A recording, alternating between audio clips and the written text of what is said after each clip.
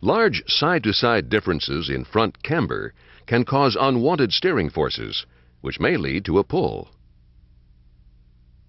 When camber is zero, no steering forces are generated from either side.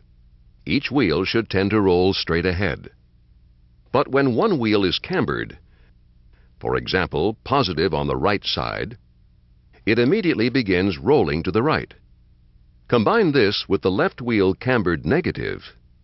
Now both wheels want to roll to the right, generating even greater steering force. As a rule of thumb, a camber pull will typically direct the vehicle towards the side with the most positive setting. Note the following examples.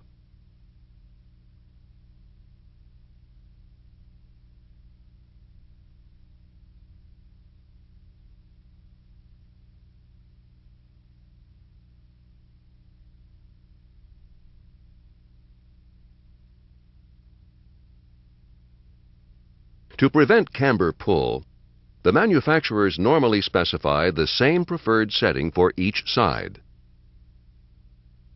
If camber cannot be set the same on each side, it should be set so the side-to-side variance does not exceed the manufacturer's specifications.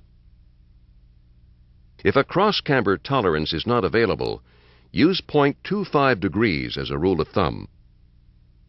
The only exception occurs when the manufacturer specifies different preferred settings for each wheel.